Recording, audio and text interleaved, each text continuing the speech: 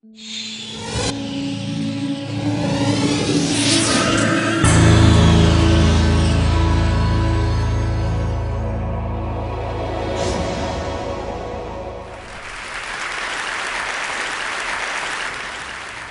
few weeks ago, I had a chance to go to Saudi Arabia. And the first thing I wanted to do as a Muslim was to go to Mecca and visit the Kaaba, the holiest shrine of Islam. And I did that. I put on my ritualistic dress, I went to the holy mosque, I did my prayers, I observed all the rituals. And meanwhile, besides all the spirituality, there was one mundane detail in the Kaaba that was pretty interesting for me. There was no separation of sexes. In other words, man and woman were worshipping all together. They were together while doing the tawaf, the circular walk around the Kaaba. They were together while praying. And if you wonder why this is interesting at all, you have to see the rest of Saudi Arabia. Because this is a country which is strictly divided between the sexes. In other words, as men, you are not simply supposed to be in the same physical space with women. And I noticed this in a very funny way. I left the Kaaba to eat something in downtown Mecca. I headed to the nearest Burger King restaurant, and I went there. I noticed that there's a male section which is carefully separated from the female section, and I had to pay, order, and eat at the male section.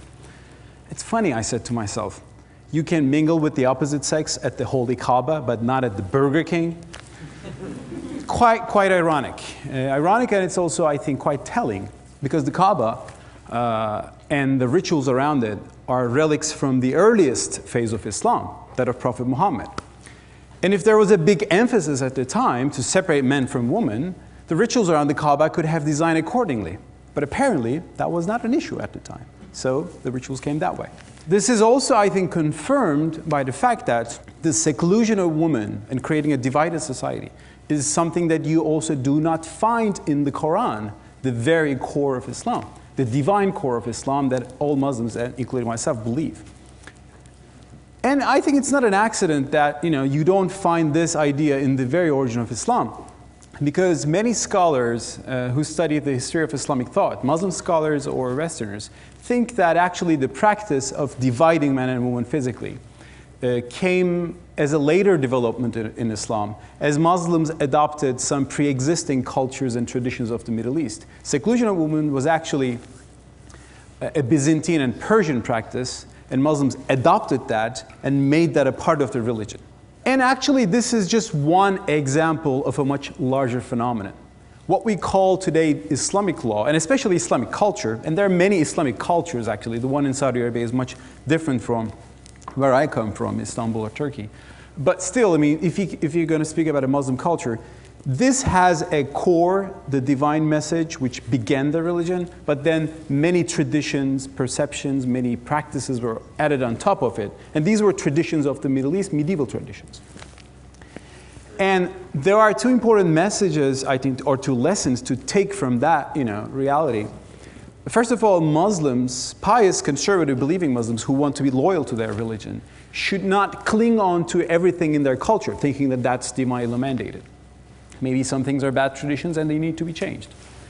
On the other hand, the Westerners who look at Islamic culture and see some troubling aspects should not readily conclude that this is what Islam ordains. Maybe it's a Middle Eastern culture that became confused with Islam. There is a practice called female circumcision. It's something terrible, horrible. It is basically an operation to deprive women from sexual pleasure. And Westerners, Europeans or Americans who didn't know about this before, faced this practice within some of the Muslim communities who migrated from North Africa. And they've thought, oh, what a horrible religion that is, which ordains something like that. But actually, when you look at female circumcision, you see that it has nothing to do with Islam. It's just a North African practice, which predates Islam. It was there for thousands of years. And quite tellingly, some Muslims do practice that. The Muslims in North Africa, not in other places. But also the non-Muslim communities of North Africa, the animists, even some Christians and even a Jewish tribe in North Africa is known to practice female circumcision.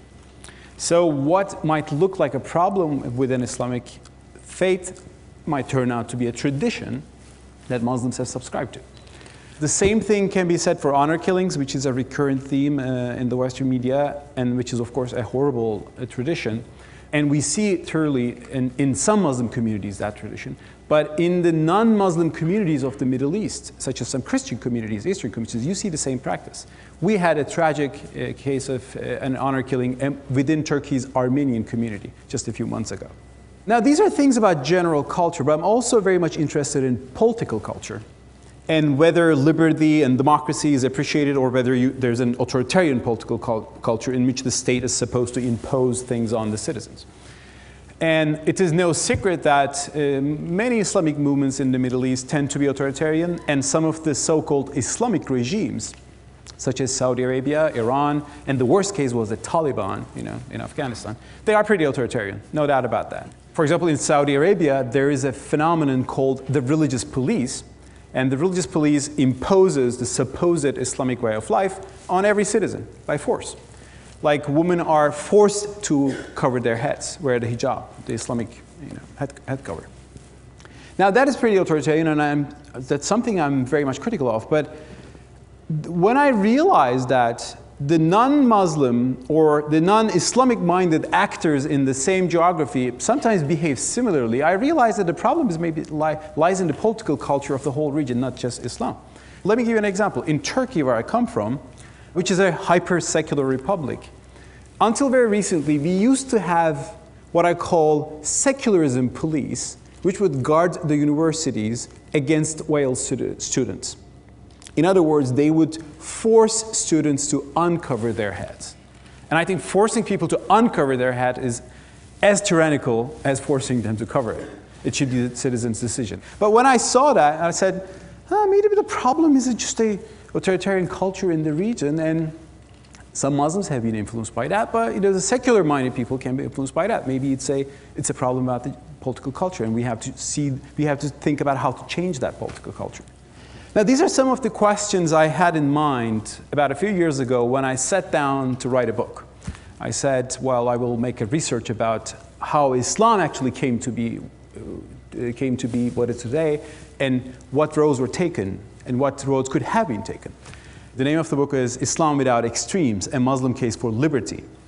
And as the subtitle suggests, I looked at Islamic tradition and the history of Islamic thought from the perspective of individual liberty, and I tried to find what are the strengths with regards to individual liberty. And there are strengths in Islamic tradition.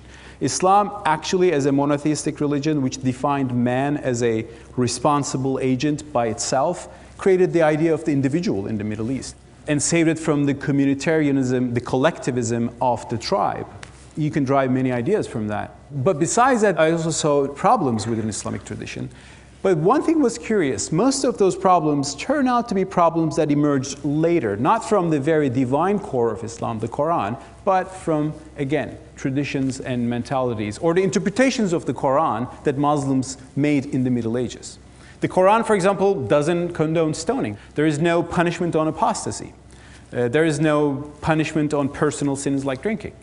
These things which make Islamic law, the troubling aspects of Islamic law, were later developments and later interpretations in Islam. Which means that Muslims can today look at those things and say, well, the core of our religion is here to stay with us. It's our faith, and we will be loyal to it. But we can't change how it was interpreted, because it was interpreted according to the time and milieu in the Middle Ages. Now we are living in a different world with different values and different political systems.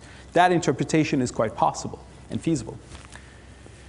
Now, if I were the only person thinking that way, but we would be in trouble. But that's not the case at all.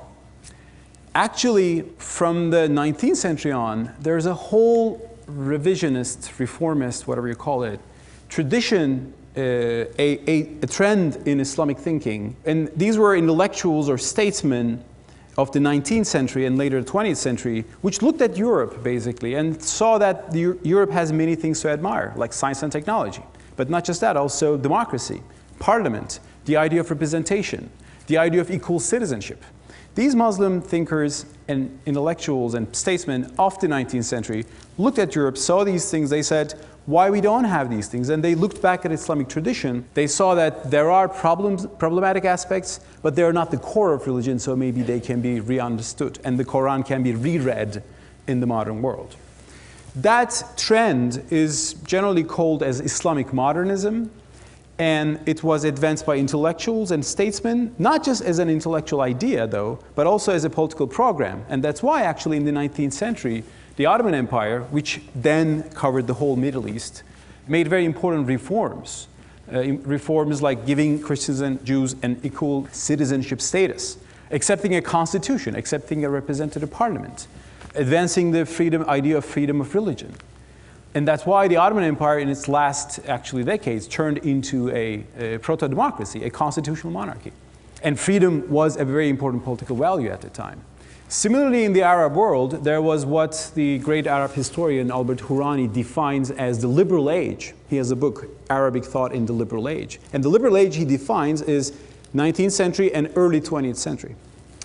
Quite notably, this was the dominant trend in the early 20th century among Islamic thinkers and statesmen and theologians.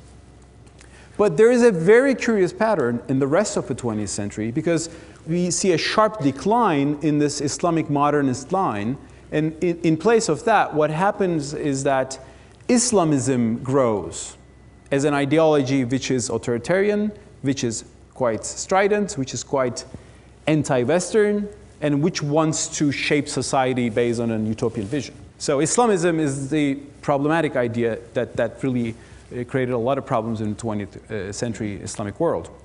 And even in the very extreme forms of Islamism led to terrorism in the name of Islam, which is actually a practice that I think is against Islam, but some obviously extremists did not think that way. But there's a curious question. If Islamic modernism was so popular in the 19th and early 20th century, why Islamism became so popular in the rest of the 20th century? And this is a question, I think, which needs to be discussed carefully. And in my book, I went into that question as well. And actually, you don't need to be a rocket scientist to understand that. Just you look at the political history of the 20th century and you see, well, things have changed a lot. The contexts have changed. In the 19th century, when Muslims were looking at Europe as an example, they were independent. They were more self-confident. In the early 20th century, with the fall of the Ottoman Empire, the whole Middle East was colonized. And when you have colonialization, what do you have? You have anti-colonialization. So Europe is not just an example now to emulate, it's an enemy to fight and to resist. So there's a very sharp decline in liberal ideas in the Muslim world, and what you see is more of a defensive, rigid, reactionary strain, which led to Arab socialism, Arab nationalism, and ultimately the Islamist ideology. And when the colonial period ended, what you had was in place of that was generally secular dictators which saved their country but did not bring democracy to the country and established their own dictatorship. And I think the West, at least some powers in the West, particularly the United States, made the mistake of supporting those secular dictators, thinking that they are more helpful for their interests. But the fact that those dictators suppressed democracy in their country and suppressed Islamic groups in their country actually made the Islamists much more strident. So in the 20th century, you had this vicious cycle in the Arab world where you have a dictatorship suppressing its own people, including the Islamic pious, and they're reacting in reactionary ways. There was one country, though, which was able to escape or stay away from that vicious cycle. And that's the country where I'm coming from, but that's Turkey. Turkey has never been colonized, so it remained as an independent nation after the fall of the Ottoman Empire. That's one thing to remember. So it did not share the same anti-colonial hype that you can find in some other countries in the region. Secondly, and most importantly, Turkey became a democracy earlier than any of the countries we were talking about. In 1950, Turkey had the first free and fair elections, which ended the more autocratic secular regime which was in the beginning of Turkey. And the pious Muslims in Turkey saw that they can change the political system by voting. And they realized that democracy is something that is compatible with Islam, compatible with their values, and they've been supportive of democracy. That's an experience that not every other Muslim nation in the Middle East had until very recently. Secondly, in the past 2 decades, thanks to globalization, thanks to the market economy, thanks to the rise of a middle class, we in Turkey see what I define as a rebirth of Islamic modernism. Now, there's a more urban, middle-class, pious Muslims who, again, look at their tradition and see that there are some problems in the tradition and they understand that they need to be changed and questioned and reformed. And they look at Europe and they see an example again to follow. They see an example at least to take some inspiration from. That's why the EU process, Turkey's effort to join the EU, has been supported inside Turkey by the Islamic pious, while some secular nationalists were against that. Well, that process has been a little bit blurred by the fact that not all Europeans are that welcoming, but that's another discussion. But the pro-EU sentiment in Turkey in the past decade has become almost an Islamic cause, and supported by the Islamic liberals and the secular liberals as well, of course. And thanks to that, Turkey has been able to recently create a success story in which Islam and the most pious understandings of Islam have become a part of the democratic game and even contributes to the democratic and economic advance of the country. And this has been an inspiring example right now for some of the Islamic movements or some of the countries in the Arab world.